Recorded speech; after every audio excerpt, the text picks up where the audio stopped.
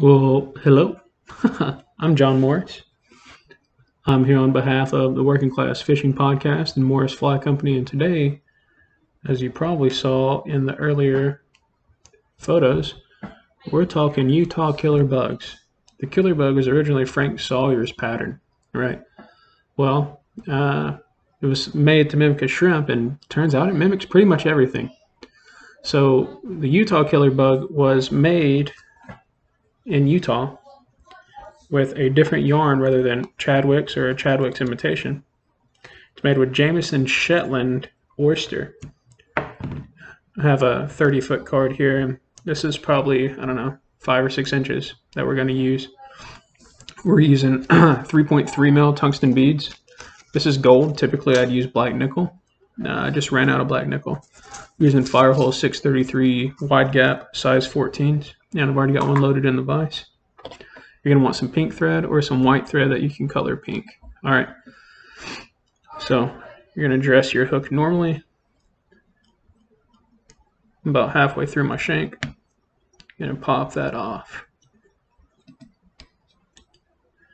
All right. I'm just a little bit past my hook point now. Kind of hard for you to see, but hopefully you'll be able to follow along. There's several ways to tie this in. I could wrap back up and start my tie-in up here, but right behind my bead, or I could start my tie-in down here on the edge, on the the bend of my shank. I'm actually going to tie in from the top, and I'm going to wrap down into the bend of my hook, and then I'm going to use covering wraps back up behind my bead. So there is a reason I prefer behind the bead for that tie-in.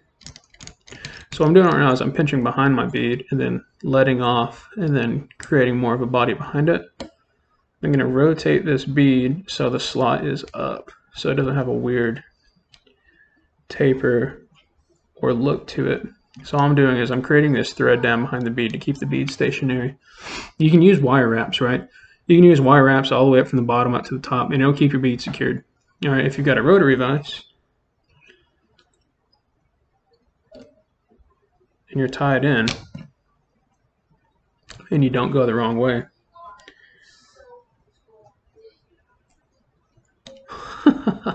if you don't go the wrong way when you're turning your material, I'm just not going to use my rotary function right now.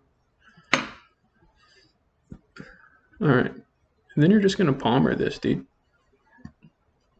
I'm going to use my rotary, but not my bobbin rest.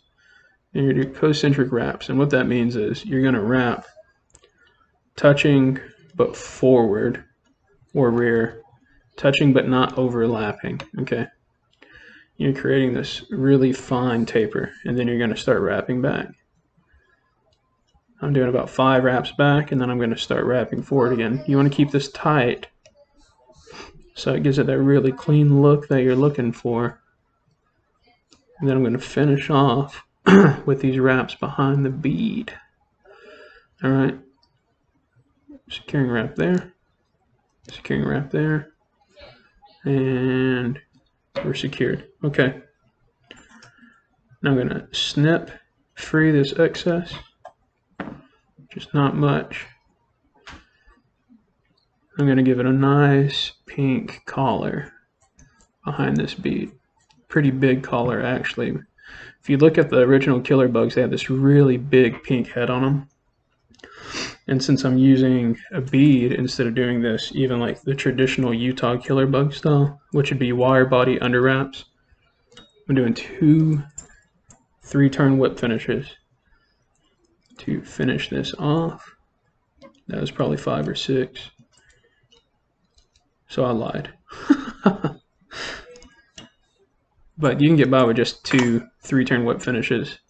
Like if you're doing dry flies and stuff like that, instead of using head cement and stuff on them, you just keep it au naturel.